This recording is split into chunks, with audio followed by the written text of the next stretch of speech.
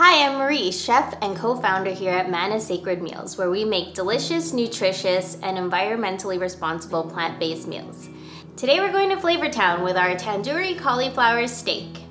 Following the instructions provided on the bag, I've preheated my oven to 375 Fahrenheit, cut open the bag of cauliflower, transferred to a tray, and put it in the oven for 15 minutes.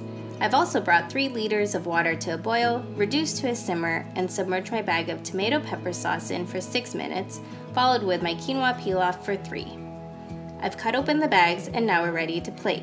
I begin by placing the tomato sauce down like so, followed by placing the quinoa in the center of the bowl and topping with cauliflower steak. Finish with crispy shallots for added crunch. And there you have it, our tandoori cauliflower steak with tomato sweet pepper sauce and quinoa herbs and seeds peel-off. This dish is rich in protein, vitamins A, B complex, C, K, minerals, and iron. The superfood quinoa is rich in protein, fiber, omega-3 fats, minerals, and phytonutrients.